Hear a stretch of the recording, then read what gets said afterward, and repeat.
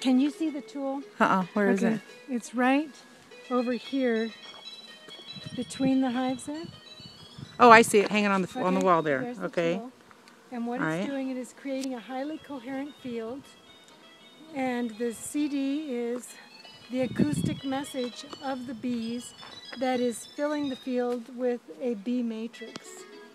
So what it's doing is sustaining the frequency field, a high-level frequency field with the bee in the beehive and in the area for about 80 feet around it. Okay. So it's creating a coherence energetically. Yeah, it's an energetic coherence. All right. So what we decided to do was see if the apple tree here in this beehive garden would play without the plant playing, or without Pixie teaching it. And we just plugged it in. You can see, hopefully you can see it right there. Yeah, right there. And then the grounding wire is down there. The equipment is here. And then there's the speakers. And this plant started playing right away without having to be trained. And I'm assuming it's because of the energetic coherence that's taking place in this garden. Yeah, and the music of the bees. Yeah.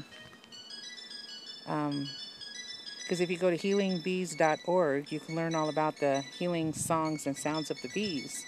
And so these are actually in the garden. Come over here, you can see the beehives. All of the beehives in this beehive garden that is receiving this coherence energy that makes them higher vibrating than most other beehives. Well, what it does, the higher the frequency, the higher you go towards anti-gravity.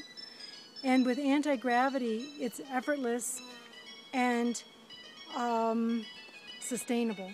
There's a sustainable effortlessness in their work and in their health and their ability to maintain the hive at hive potential. Perfect. Perfect. So as you can see, this really is impacting the ability of the plants to grow and sing. This is amazing. This is awesome. And there's your little apple tree. They actually look smaller than Susan's. Oops, excuse me. Here, the umbrella.